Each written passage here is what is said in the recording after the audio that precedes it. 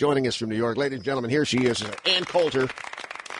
Hello, great to talk to you, Barry. Listen, I got to tell you, as we start off here, our own Michelle Larson, who's co-hosting the show, gave me a note a few moments ago. She said that her favorite book title from you is How to Talk to a Liberal If You Must. Oh, that's a good one. A good one, too. Let me ask you, the president came out today. There he was in the Rose Garden, deja vu all over again, and he believes. I think it's kind of a godlike thing he thinks he has, because the first words in the Bible, and God said, so he believes he can speak. What is it? $1.5 trillion in new taxes into existence. Yes, and what I keep trying to get Republicans to say robotically, automatically, whenever the Democrats, well, Obama in particular, a lot of Democrats aren't wild about it, brings up this jobs program is, what happened to the last $1 trillion we gave you? Because that's really, that was what the last trillion was for. Remember all the shovel-ready jobs? Yes.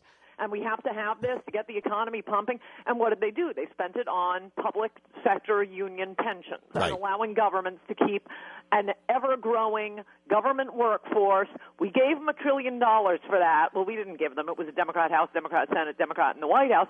They took $1 trillion on that, and they blew it. And at this point, it's like your screw-off brother-in-law coming to you after he asks you for $500 for the rent, has to have it. It's an emergency. I've got to have it.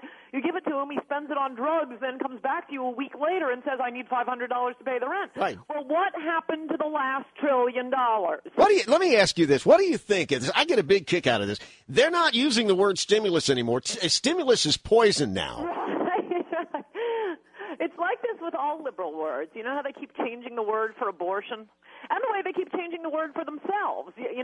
50 years ago, they were progressives. Everyone realized that meant communists, so they became liberals. And then everyone realized that meant communists. Now they're progressives again. They just keep changing the word, hoping people won't know what the substance of the thing is they're talking about. See, look, I got to tell you, the thing that amazes me is the media. They don't really realize what they're reporting. In the latest package, we got to extend unemployment benefits again, right. and we got to add more weeks to that. I mean, isn't that like admitting that the last stimulus program was? I mean, if it worked, why are we having to add more employment benefits? Yes, and plus which, I don't believe them that they're not going to go out and spend it on wine, women, and song again, i.e., more government workers, and making sure that government workers don't even have to pay 2% toward their own pensions or have their cost of their glamorous health care insurance paid for by the taxpayer.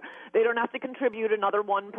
That's what it went to last time, to save government workers' jobs, because government workers in this parasitic relationship vote for the Democrats. The Democrats increase government workers' salary, benefits, vacation time, work conditions, and so on and so forth. And then the government unions make sure the Democrats keep getting reelected. That's what the $1 trillion went for last time. And that's what it's going to go for again. All right, let me ask you this. Do you think finally, after all this time, that the dew is sort of coming off the rose here? I mean, is the ABC, for example, and the Washington Post were sort of forced by the bloggers and talk radio to come out and start reporting about Solyndra. And then they made it their story. They said, we've uncovered this, and we got an exclusive. Fox even was interviewing the ABC guy on Fox TV because they had confirmed it all, and everybody's sort of following along. But, all of us out here doing the heavy lifting, we're the ones that exposed it all. Are they beginning now to say, okay, some of this stuff is so far over the line that it is reaching the point of absurdity, and we can't march in lockstep with this guy anymore? I wouldn't count on it lasting. I think when we get closer to the presidential election, the mainstream media will be right back in the tank for Obama. But I think you are right. They're figuring right now, well, it's far enough away from the election. It's going to be really embarrassing if we cover for him now. We can't do this for 18 months.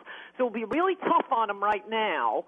But then, as the presidential election gets underway, we'll go right back to being in the tank for him, and so people will think we have credibility. Yeah, it's so transparent here. Hold on, Michelle. He was in the White House Rose Garden Not even an hour ago. Oh, and this just happened a few minutes ago. He said we're going to scour the budget for every dime of waste, fraud, and abuse. Scour is the word. Scour the budget so we can get it. And what is just astounding to me is we just found out that this White House abused about $500 million to give to a company who just laid off 1,100 workers. Right, and and in the midst of this, the federal government is still hiring, and it's hiring for a bunch of ridiculous government-sounding jobs, such as, I quote, the administrator of administrators, making, about $160,000 a year. Don't tell me you have tightened your belt and you have cut to the bone when you're still hiring. Well, doesn't it stand to reason that at some point, somebody in the White, I don't know, Axelrod, somebody in the White House, they'd sit there looking at each other like they sent him out and they gave him the script and they said, we're going to scour the budget for every dime, and they're just coming off Solyndra. Wouldn't somebody at some point say, listen, somebody's going to find out what we're doing here. You just look damn foolish. Yeah. I mean, isn't there some point, the tipping point, where they say, listen, we're beginning to look like a bunch of idiots over here? Well, the Democrats are so used to having the media cover for them. I think that's part of the reason Democrats, probably the main reason, Democrats do tend to get caught in much more egregious scandals. They're always shocked that they elected, an incompetent like Jimmy Carter, a lecher like Bill Clinton, another incompetent like Obama, because they cover and cover and cover, and the Democrats sort of get used to it. I mean, imagine going through your life where everything you do, you get a standing ovation. That has been Obama's life, so they don't. An elected Republican is constantly thinking, how will this look? What will they say about me? How will they attack me? Right. I mean, we've talked about this many times. I think I've heard you say that. It is harder to be conservative than it is liberal, because liberal feels good. I mean, unless you know really what life is all about, it feels good to say, well, why don't we just give all the money to all the poor people and be done with it? And right. Everyone, and the New York Times enlightenments, you are a deep thinker, you care about the poor, you are Warren Buffett. I mean, look, won't even pay his own taxes. I've turned into an old guy, and I can tell you, if I spew that stuff out on the air and say how good it feels to go out and just give money, by the way, it'd be your money, Ann, not mine. But I want to give your money to help people. I feel really good. I feel like I should go home and open a beer or something because I've done my work. We've got to counteract that. It drives me crazy, all of these government programs, the Pell Grants, the bridges.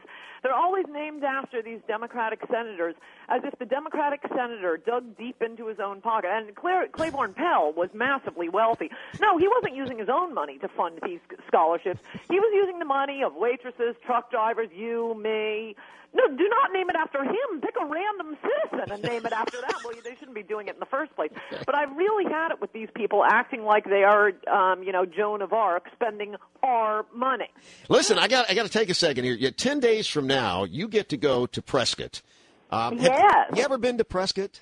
I lived in Morenci one summer. Oh, well, okay, now you got it. Prescott is just a fabulous place, and you're going to be up there at the Yavapai College. They're doing it's part of the Reagan 100 lecture series.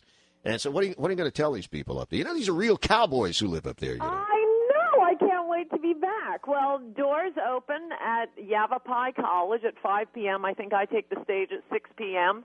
We're going to have a rip-roaring speech, question and answer, and then I'm going to do a book signing. It's going to be my only Arizona book signing. Cool. All right. And what are you going to tell them? Are you going to... Well, that's top secret. Okay. But I think I might mention Obama and the Democrats and how things are going. Listen, I got... Michelle Larson sitting right next to me she said, and we haven't talked about this yet. This morning she said, you got to ask Ann Coulter about this story about women working in the White House for Obama. What's the deal? And I think it's Anita Dunn, the Maoist, who has come out. She's interesting. This is just breaking news that she's saying that women were treated very, very badly. Women of high, political power were treated terrible. Christine Romer said she felt like a piece of meat. How do you interpret this? Yes, and this is what we have come to expect from liberals. I mean, from observing liberal behavior and how they treat their women, you can understand why the feminist movement came out of the left. That's because liberal men are sexist pigs. You read these descriptions about what men are like, and to any normal conservative woman or the typical American woman, you think, wait, no, men aren't like this. They're the ones buying all of our drinks. We like them. But for a liberal woman hanging around liberal men, no, they're utter sexist. Well, on that note, I have to ask you, since you're coming on a Thursday night, if you're staying overnight, we asked you to come to Wine and Cheeseburger Friday. Yeah, we do Wine and Cheeseburger Friday here. You're invited. And oh, really? Yeah, come on down to Phoenix. It'll be all expense paid unless you submit actual bills.